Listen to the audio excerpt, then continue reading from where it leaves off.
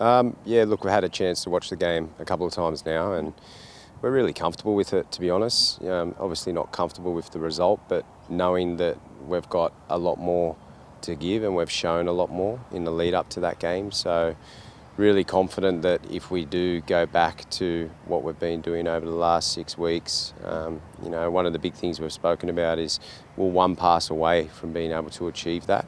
So often during that game, when we won the ball, we just weren't able to stick that first pass as well. So little details can mean so much, and that was the case for us. And it just gave Sydney a little bit of momentum, maybe a little bit more confidence to keep pressuring us, and vice versa the other way around for us. So it's been about, focusing on ourselves really this week, and knowing that, we weren't too far off.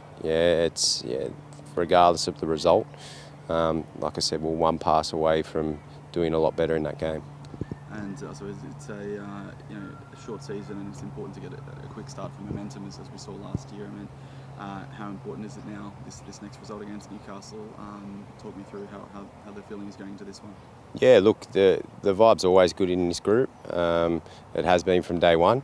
I think for us, every game's important, obviously, and this is a game at our training ground, our home ground, a pitch that we've played on quite a few times already. So the ball's in our court. We know what we need to do to win the game, and look, everyone's confident, everyone's refreshed and recovered, and we're really excited to actually get on the pitch 2-3 days later. It's important for us to try and rewrite what happened a couple of days ago in the derby. How do you feel that all affects things? Yeah, I don't know if Newcastle will be fresh or not. I only know what we will be, and I'm very confident that the girls are ready for this one more than anything. So many positives from that game as well. 5 debutantes, the fact that we got to play a game of football, which was great. All that kind of energy's behind us now, and now we just focus on what we need to do to win a game of football. Easy. And I suppose moving forward, with so much uncertainty around the season, I mean, I'm sure you're able to keep them motivated, but talking about the culture in this group and how you see them going through this sort of period.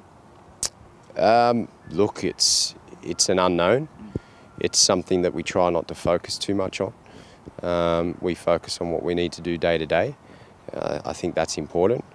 We obviously need to be careful for everyone and everyone's well-being, inside and outside our group and our family members. And look, these girls, they're all very mature. They know what it means to be a footballer, but they also know what it means to protect the people around them by following all the precautions that are put upon us from the government and whatever else. But, for us, it's just about trying to play as many football games as we can this season.